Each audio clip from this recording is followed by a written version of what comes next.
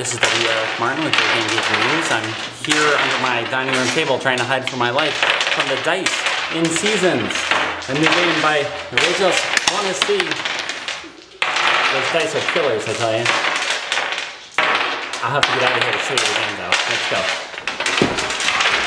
Oh, Jesus! Oh. Your goal in Seasons is to have the most points at the end of the game. These aren't just mere points, though. These are crystals. So what's Seasons all about anyway? We know it's about scoring points, but really that's not the focus. I mean, points are good, and points are of course what you want to win the game, but to get the points you want to do cool stuff with your cards, and you want to have good times with the dice. The power card deck in Season is comprised of 50 different cards with 2 copies of each card, with magic items in purple and familiars in orange. Each card has its own power. Each card has a cost, which is shown on the card. Each card also has a special power, which is shown on the bottom. You're going to start the game with 9 cards. Now you can start one of 2 ways. You can start with a predetermined set of cards, as covered in the rules. They tell you which numbers to use. You put them in blocks. Each player takes a block. You got a set of cards that will work together and give you some kind of special juice going on if you know how to use them well, which you won't in your first game, so good luck.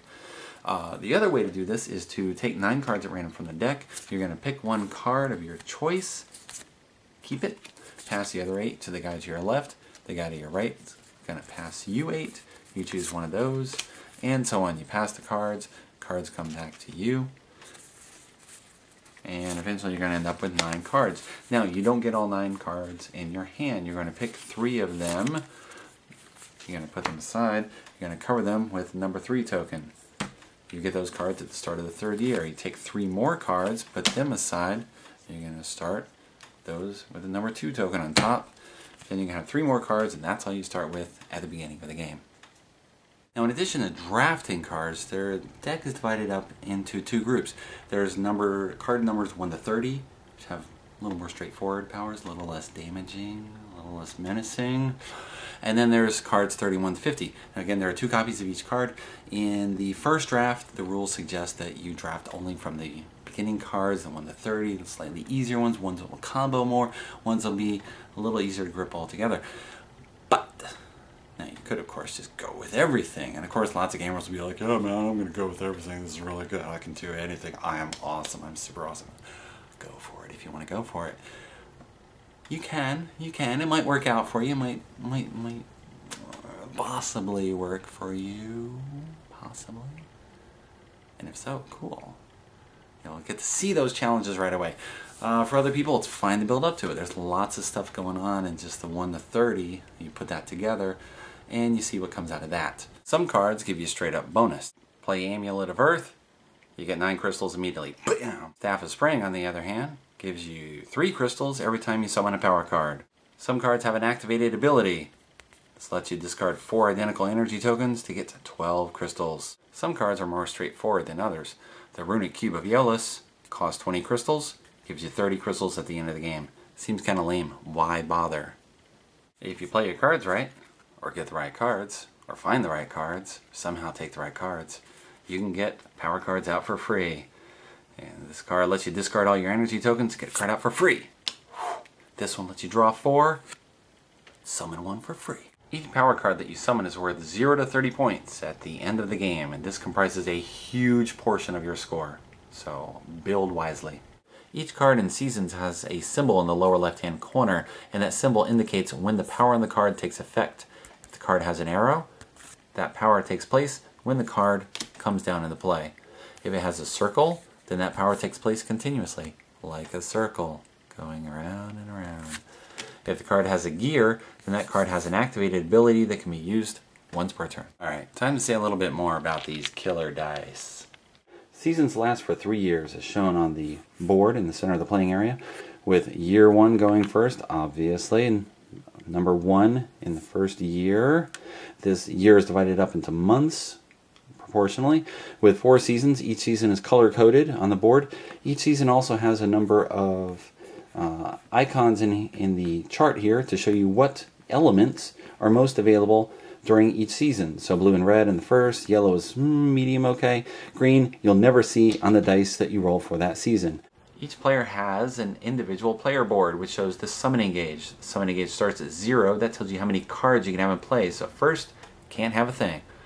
But for each star that you collect, and based on certain power cards you take, and possibly special bonus actions down here, your summoning power will increase and you'll be able to have more cards in play.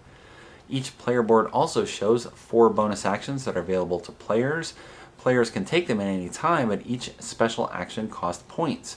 The first one costs 5 points, next one costs 7, next one costs 8 off your score at the end of the game. On the turn, if you are the start player, you take the dice for the current season, roll those dice, and put one in your marker and pass the rest along. If you are later in the turn order, you are going to get past a certain number of dice. You keep one of those dice, put them in your board.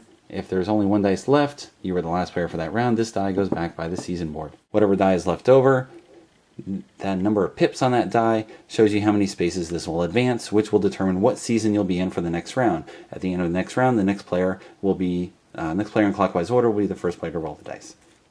The face on a die shows what you get for that round. The star, you increase your summoning power by 1. The little water droplets there, you add 2 blue tokens to your reserve. This die increases your summoning gauge, gives you 2 green. And then play one of my cards. Why can I play a card? Because I have at least a 1 summoning power and I have no cards in front of me. I spend my 3 green tokens, I put out the Staff of Spring.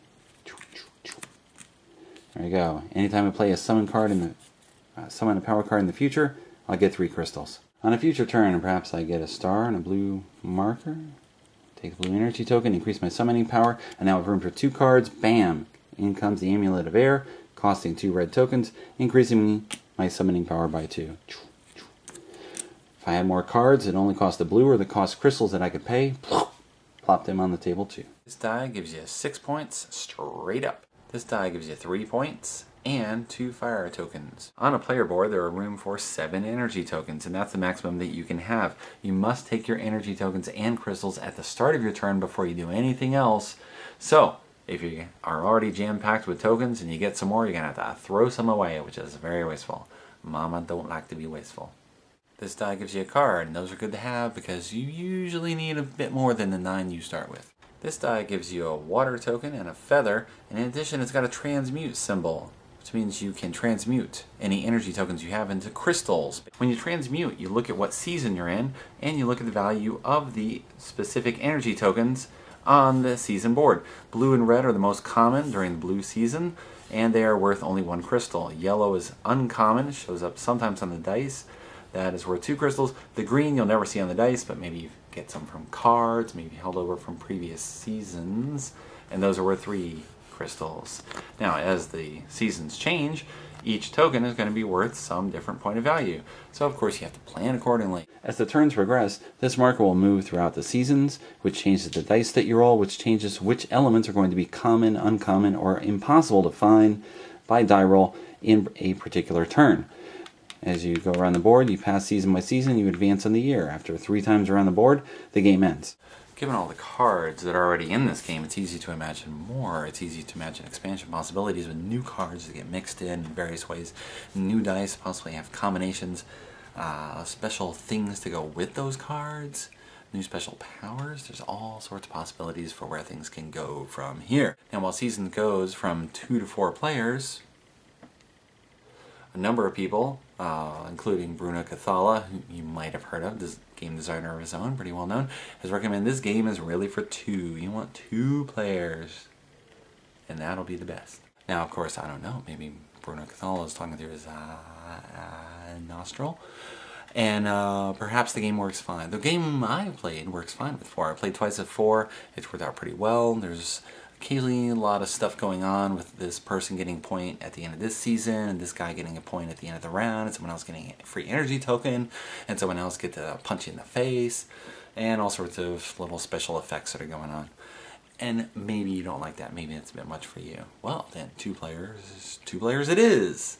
For everyone else, though, you can just stick 4 at the table and see how it works out for you. That's it for the wrap up on the seasons. Hope that I treat you well. Don't give me any brain damage. And I'll see you at the gaming table.